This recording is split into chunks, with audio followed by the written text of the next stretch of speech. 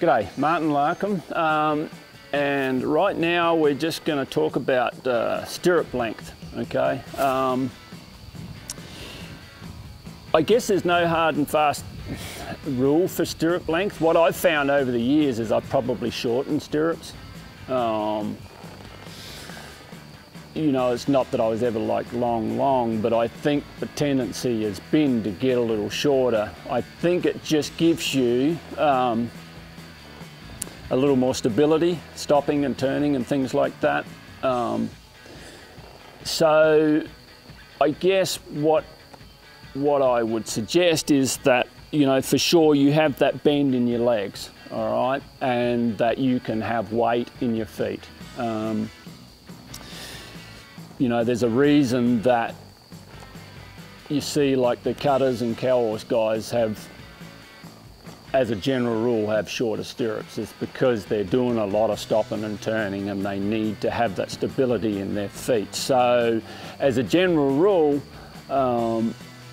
if you're having a problem maintaining position in the saddle, I would suggest just go up a hole or two in your stirrups. You know, a lot of the time, if your stirrups are too long, you'll kind of get that effect where your feet swing back behind you. Whereas if they're a little shorter, you can just kind of have them just kind of sitting in front of yourself a little bit there, and it's going to help you quite a bit stopping and turning. I guess, for example, it's not something I ever really think about, but if you can kind of see my stirrup length here, I guess if I stand up, that's about where I'd be. Sitting down, that's about where I'd be. And I know just from, you know, jumping on horses that maybe I'm coaching or doing a clinic or whatever, I can pretty much go and get on a horse and not change the stirrup length if it's shorter than mine. Now, there's not too many people that have longer stirrups than me, but if I ride a horse that the stirrups are longer than what I would usually do, that's when I struggle. Whereas I can ride like this and get by. So just as a rule of thumb, I think if you're having issues like maintaining your seat, I think short is better than longer.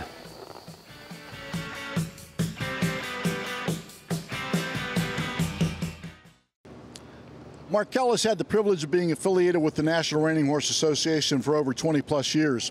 And fortunately or unfortunately, I've been representing Markel for almost all those years as well.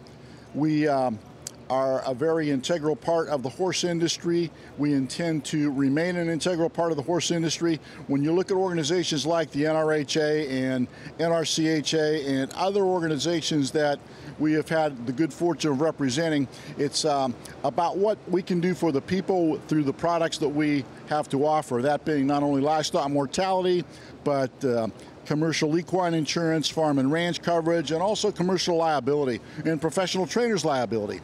Are they applicable to all? No, but there are so very many people in the industry that can use what we have to offer, and I'm very fortunate to have a team of specialists that work with me for Markel, our Western discipline team, and they offer products for people, Western horse people in particular, throughout the country. We have some other opportunities that are becoming available now with the hopeful addition of a new organization and some new entities, along with some other products that Markel offers as a corporation. Their winery coverage, their camp and path coverage that we've been involved with for years. And I look forward to the next 20 years representing Markel.